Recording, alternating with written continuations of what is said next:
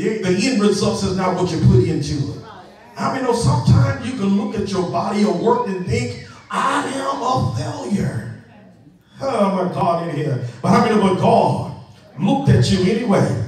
And how many realize that God didn't tell you to clean up the comfort of Him? How many know He called you out of your mess and your hiccup? And how many know God saved you in spite of? Ooh, am I doing okay again? Ain't got to jump. He saves us in spite of our past. Oh my God, here. Why are you trying to beat yourself up what God is forgiving you for? Got no help in here. My goodness in here. How many know sometimes you're going to fall? And I'm talking to you already in here. How many realize that? But we got to understand we're living in falling times. We're living in times that people are overwhelmed with things. People don't, I've never seen it in my life. So many depressed people come to church. Oh my God, here, the mind is a terrible thing. And people have closed, my goodness, closed themselves into their world. Some people have put bars on the windows, don't want nobody in, and they don't want to come out. Ain't got no heaven here. How many know they're circled? How many know they've been talked down so much they feel like I'm a failure, I can't do nothing. But how many know that the devil has hindered the possibilities of what God has for you? Somebody else should have said something that time. So when I begin to just evaluate and look back, and I want to look back on some more people in the Bible who has failed. And the first one that I looked at, Brother Bull, was the man that said had God after God's own heart. How many realize that David failed? One day when he was at home and he looking at the top of the roof. And when he looked out and saw a beautiful black woman bathing. Yeah, my God, how many realize it wasn't no surprise to him? How many know he was already hip that she take a bath at that time? So David waited on her, and he looked out and he saw the wife of Uriah. And when he seen her bathing, he got, not only did he watch her and walk out there and look at her, but he told her to come here. Yes, he did. Told the woman to come to him. He was the king. I mean, brought her to him. He laid with her, conceived and had a child. Oh my God, she got pregnant instantly. How many realized that? David, when he realized then after the fact, after the sin, after he had failed, then he tried to cover it up. Yes, he did. Hallelujah. How many realize when you fall, the worst thing you try to do is cover it up? That's right. The Bible says if you record iniquity in your heart, then God won't hear you. The best thing to do is confess your sin quickly. I'm talking all right in here. But how many know that he had Uriah? He told Uriah to come off the hottest battle.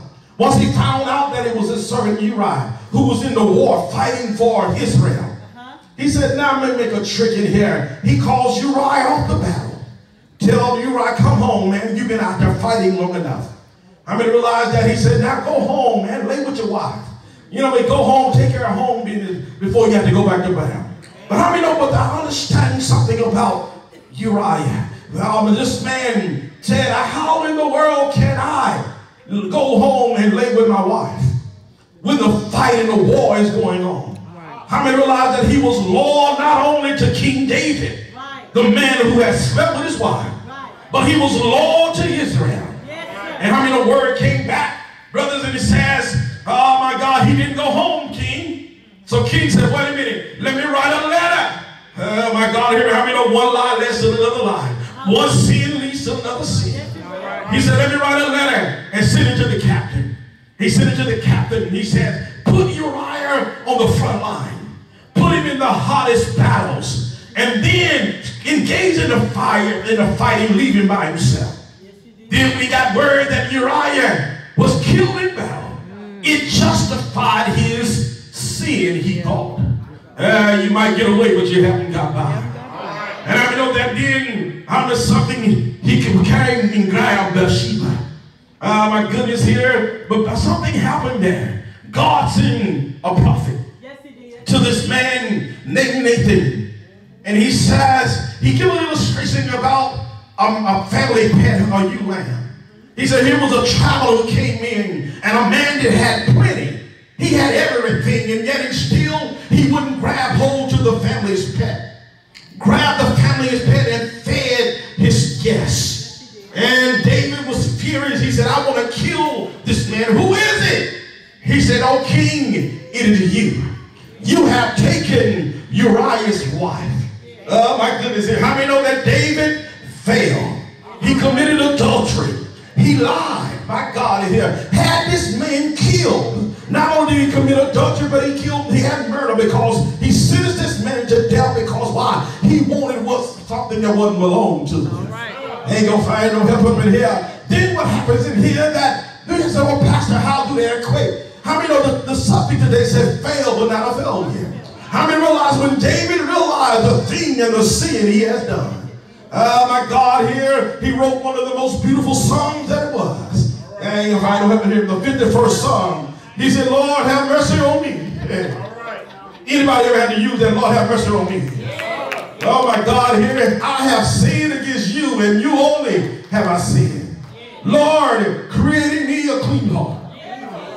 Ain't gonna I don't have it here. And renew within me a right spirit.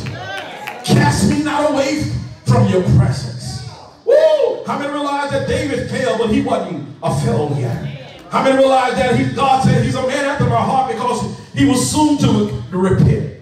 And how many realize that David, that still wasn't good enough? David kept on fasting and praying. How many realize the child that he conceived with Bathsheba? How many know she was sick and the child was born by that death? Yeah. And the Bible said David fasted. He wouldn't hear no music and he wouldn't eat, he wouldn't sleep because of the sin. Not only did he destroy Uriah's marriage, not only did he have the man killed, not only did he conceive and have a son, now this child must die because of the sin. But I mean, nobody still, after he had been forgiven, he yet held on to the issues. Let me press on in here. I'm talking today. The second man that I looked at was the prophet Elijah. How many know that there was a showdown in high noon? Oh my God, here against Baal and Elijah. Elijah won, but how many know one woman whose name was Jezebel ran him in the cave? Jezebel said, I'm going to kill you, man. And how many know that he took off scared of one woman, hid himself in the cave, and he says, Lord, oh my God, here, all of the prophets are dead. And how many realize I'm the only one left? How many know a lot of us has failed and fallen because why? We think we're the only one. But my goodness in here, and I'm all by myself. Yeah. Is there anybody in this house ever caved in? Right. Ain't got no help now. Is there anybody else's fault that I have fallen and I can't get up? Right. Is there anybody in this house ever felt like my problem, my situation is overwhelming? Yes. Have anybody ever felt like that the things I have done, there's no more repentance for? Right. Anybody ever thought that I've done so much that God ain't gonna never forgive me? Yes. Have I done so much, I failed God so many times that God is not gonna restore me? How many know I've done too much to show for God's love in me? I can never tell nobody else about God because I failed him so many times. Yeah. But I heard the Bible say, God says, Elijah, why are you here? I find your neighbor and say, neighbor, why you're in Lollapalooza? Why you're in that depression? Why you're looking like that? Why you got your head down because you sinned? Why you not ready to quit because you failed? I stop by to tell you today you can fall and not be a failure. I mean, oh my God, if he has to reach way down, he'll pick you up out of the muck and the mire. How many ever had a pickup today? How many ever God had to lift you up? All have sinned, come short of the glory of God. But how many know I found a way out? What's his name? Elijah, why are you here? Why are you hiding in a cave? Tell your neighbor, come out of the cave. It's time for you to go back to Walmart. It's time for you to go back to Brooks's. It's time for you to hold your head up high. Don't get your hair done, girl, and smile anyway. I messed up, but I'm not out of here yet. My God is a forgiving God. My God is a restorer. Is there anybody in the hope today to declare with me that I failed, but I'm not a failure? I got it up. Is there anybody gonna get up today? I feel my help pushing me. How many realize that God told him, I got 7,000 who ain't never bowed down. Come out of the cave. Come out of this cave.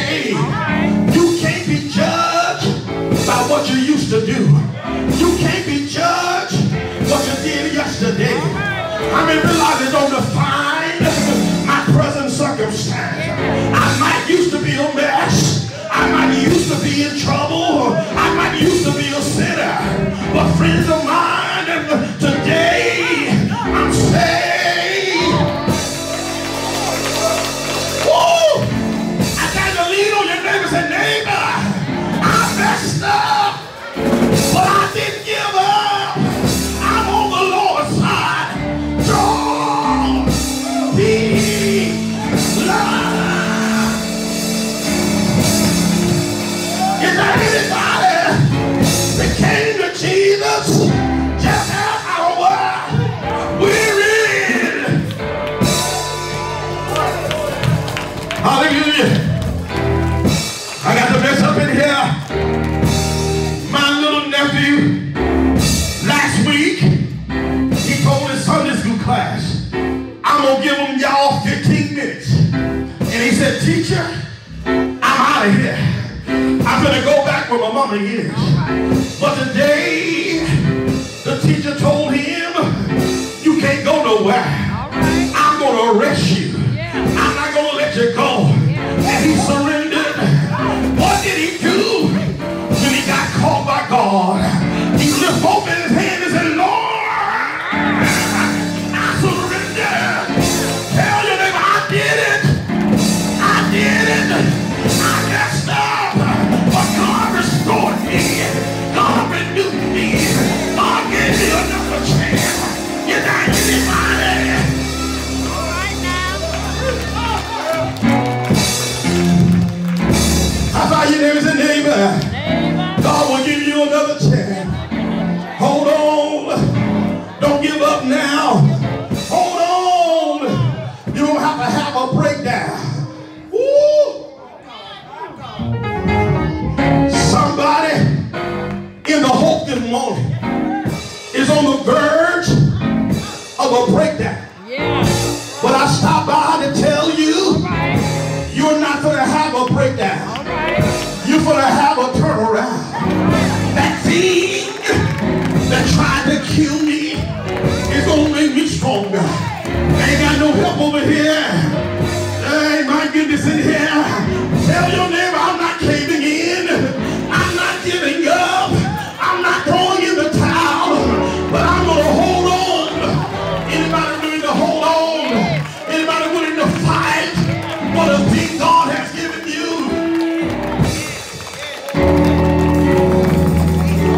I hear in my ears. I'm trying to be nice. You can't have my family. All right. You can't have my increase. All right. You can't have my promise. You can't have what God has promised. Even though there have been some bumps in the road. And even though I've had some flat tires trying to travel. Even though I've hit some potholes who deterred me. But I heard what the Lord has said. And the Lord has promised me. And he gave me a declaration. For I know the thoughts that I think toward you. Thoughts of good and not evil to bring me into expected end. Come on and high five your neighbors and neighbor. You couldn't die when you messed up. You couldn't die when you was out there. You couldn't die when you was in trouble, because he is a trouble fixer. He is a mind regulator. He is.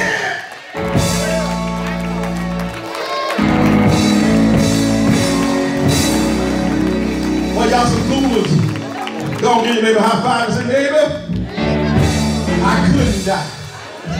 Woo. Even in my mess,